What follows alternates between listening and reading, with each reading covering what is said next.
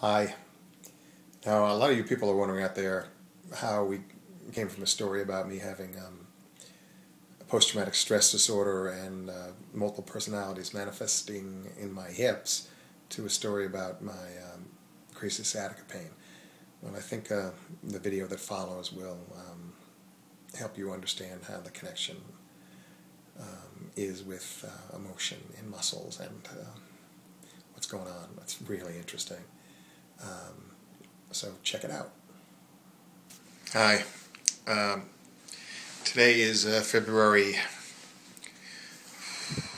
11th. So I was just doing a passive stretch. I just started to do it where I lay on pillows to try to just kind of give space through the vertebrae in my back. I just lie here. And as soon as I started to lie here, stuff, old stuff, PTSD stuff started to come out. So I thought I would video this. I'm surprised by it. I know I have stuff in my hips, and I experienced them before, but this was really intense, and as you can see, it's still working on me a little bit. So I am just going to relax a little bit, document this a little bit, and hopefully, in terms of if I can allow it, there may be obviously some of that old negative stuff in my hips. I love to perform for the camera. There may be some stuff in my hips from years ago when I cured myself, because obviously I'm accessing it now around where the trauma, where my slip disc is. So this is not what I expected,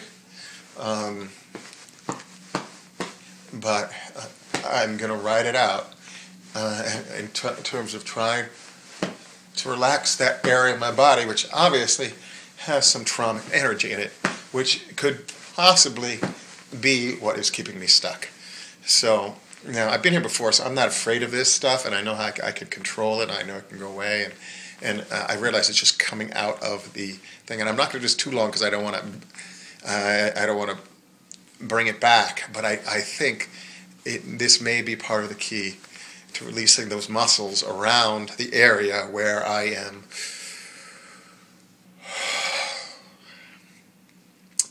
where the disc is herniated. So, wish I had a better camera in this iPhone, but that's all right. It'll work. So that's the deal. I'm feeling a little tension in my back, so I'm just going to change my position a little bit because I don't want to aggravate my problem.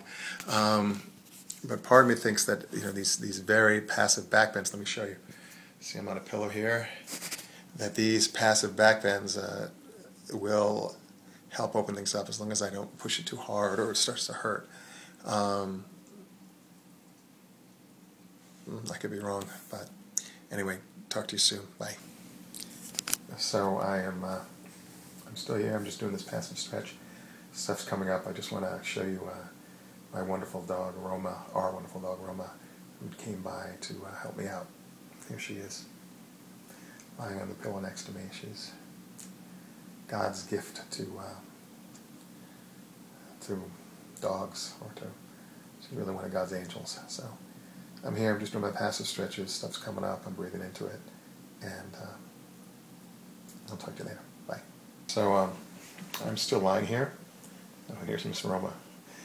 I'm still lying here, and I can isolate the area of my lower back where there's a spasm that may be causing the herniated disc. I can feel it distinctly.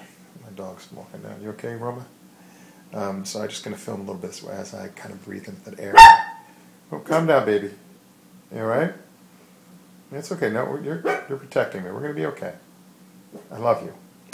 So I'm just going to take a minute or so to breathe into it, and there may be some shaking and things like that, but we're used to it. But I'm going to use a lot of those skills I learned with Douglas during my people and hips experience, where I was able to release the muscles on a really interesting level from just doing that work again and again and again. So it's time to use my people and hip skills to help myself out. See if this works. It doesn't make me a cripple, but I don't think so. Okay. Enjoy.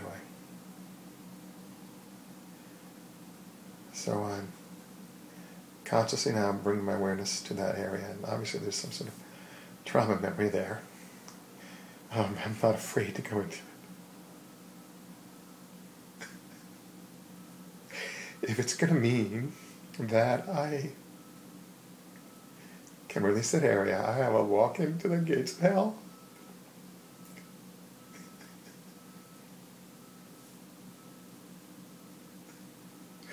Oh, I see my father. I see image of going into the bathroom and getting spanked. Interesting. It's in my hip area. Breathe. I'm going to go back in again.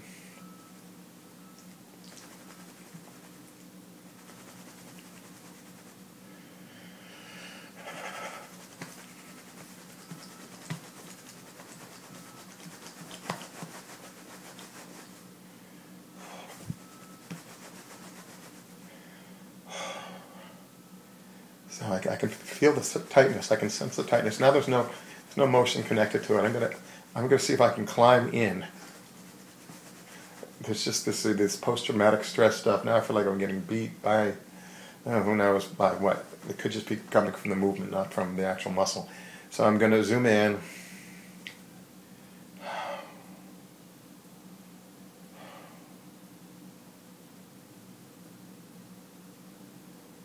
I can feel where it's constricted. I can feel where it's pulling on it. I'm going to bring my awareness there and let it relax. If it wants to, I invite you to let go.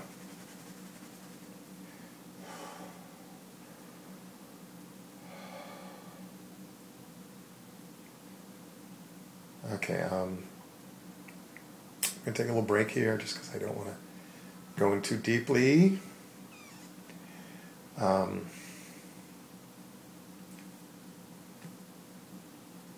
Talk to you soon.